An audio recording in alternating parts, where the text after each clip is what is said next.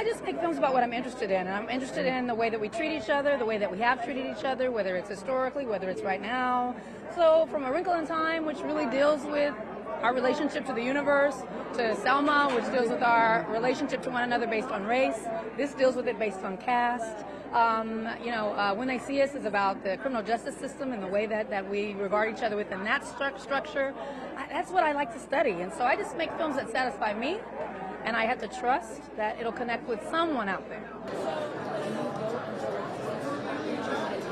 Well, I like to skirt the edges and blur the lines between documentary and narrative, and we do that quite a bit here.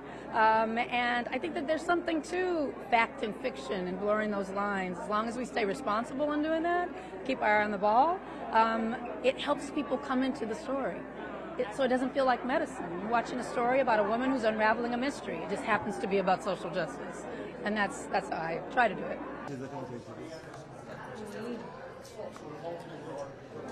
The baseline of the whole film is that Trayvon Martin murder. It's very rewarding for me personally, not just professionally. I feel that I can express myself through the character, through the film.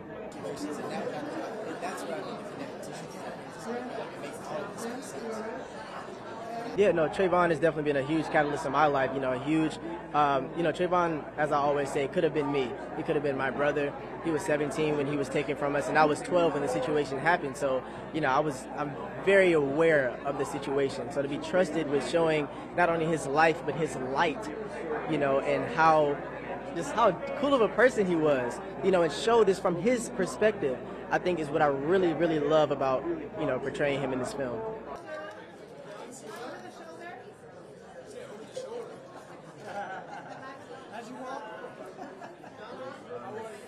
It's an extremely pertinent film, an extremely important film, but I think what's so staggering about this achievement, I think, is that it doesn't feel spoon-fed. It doesn't feel like you're taking your medicine. It's able to sort of deliver this philosophy that Miss Wilkerson wrote up, but it does it in a cogent way and in an accessible way. But you're on the foot of your seat. You know what I mean? You're leaning forward, and she's able to humanize it. It's a staggering achievement. So yeah, I think it's important. I think that people need to see it. But I also think that it's deeply entertaining, and I'm not just trying to sell it. I think it's a really important film, and it's something I'm going to surely have my kids see, and I'm going to talk about it to everybody I see. Oh, yes. Then you just talk to John first. I don't know if it's going to take it long, and then I'll talk to him, of course. It'll be my third time seeing the film tonight. I was so moved by it, and I feel it'll redefine the topic of racial conversation in America. That I donated $100K from my foundation just to provide free screenings, which we're starting with next weekend here in New York for educators and students. And everyone, I'll do more. I want to make sure anything I can do to have people see this film. And my nonprofit, the Human Solidarity Project, which you can, just by the name of it, you can tell it's in line with the message of this film. Well, I have so much respect for Miss Wilkerson. I think that book changed my perspective on how I see myself and how I see this country. So for me, it was just an honor to walk in her shoes, so to speak, every day. So it wasn't hard for me. I felt like it felt like a joy to do that.